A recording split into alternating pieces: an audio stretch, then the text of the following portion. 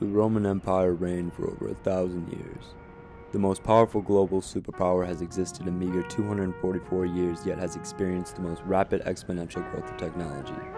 Americans, stuck in a perpetual state of consumption, divided, confused, and overtaken with the need to download, process, upload, and repeat. Every photo, text, email, call that you have ever sent has been recorded, saved, and stored in a file locked and protected in some database. Can you put a price on data? If there is a promise of buried treasure, you can guarantee there will be pirates scavenging the world to find it.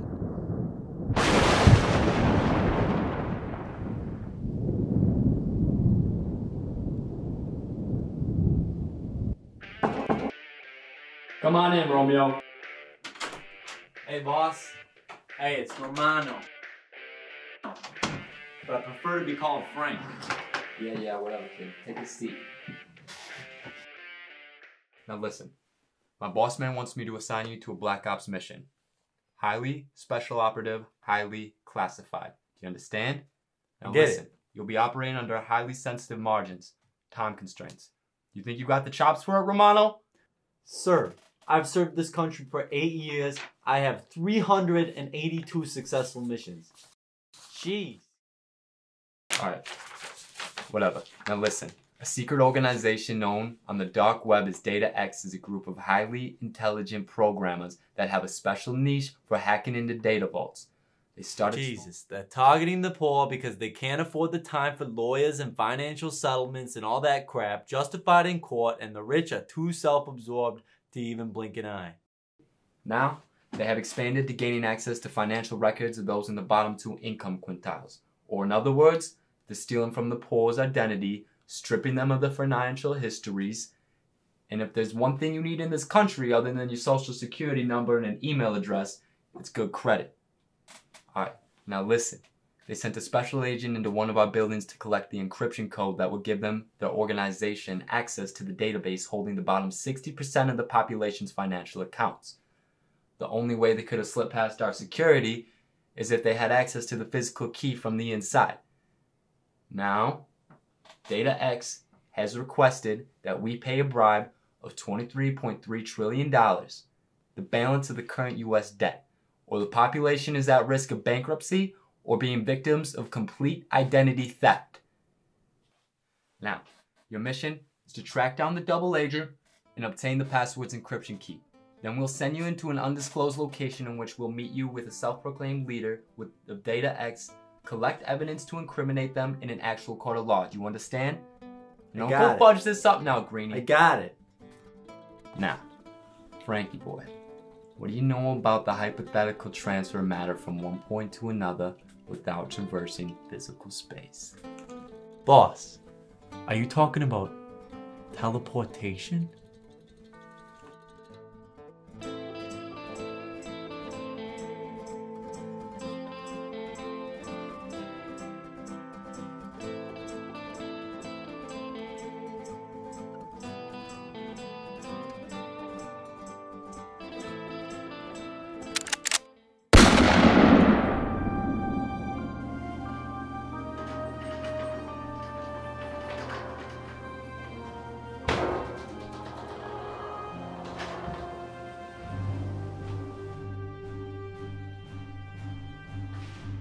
Agent Romana.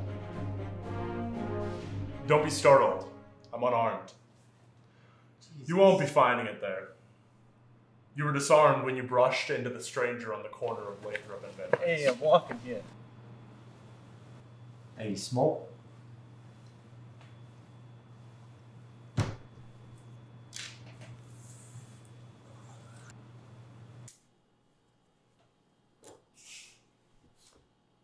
Care to play a game, Mr. Romano? Your profile said you were quite the player in high school. Yeah, I played chess. Now let me ask you something. You understand that you are deemed as a threat to the United States of America, and there's no length that we won't reach in taking you down for this whole operation? Why, I feel as if you might take me for a fool. Yet our double agents were able to acquire your password encryption key without much opposition.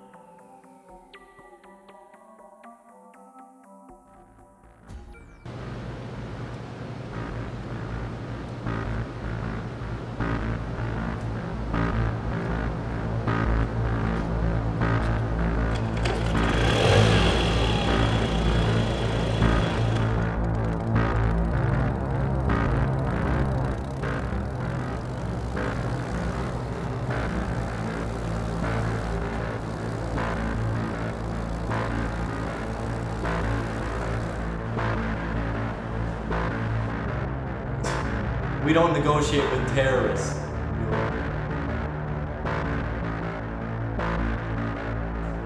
Please, call me doctor. Doctor, are you aware that you're potentially facing life in federal prison without parole if you do not begin to cooperate with me? Why would I cooperate with you? We already have access to over half the population's financial records, and the only thing holding you back from releasing those records to public domain is $23.3 trillion. If you reveal the identities of those somehow coaxed into working for your crooked organization to us, I can assure you not met with the death penalty, and the US government doesn't bury you after I testify in front of the Supreme Court. How does that sound for a deal? You have exhausted my patience. After I push this button, over half the US population will be inevitably impoverished. And you, Agent Romano, not as bright as I originally thought, will crawl back to your pitiful agency and meet the faces of resentment as you are outcasted from failing to complete your duties.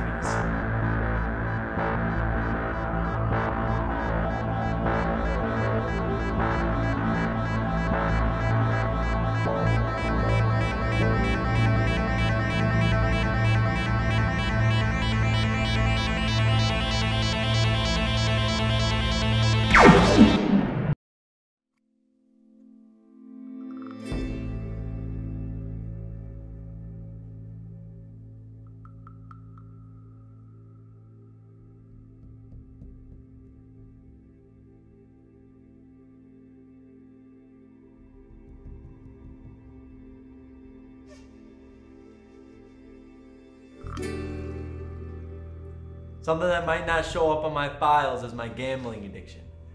I've got one hell of poker face, I must say. You called bluff on my threat. Now let me be concise.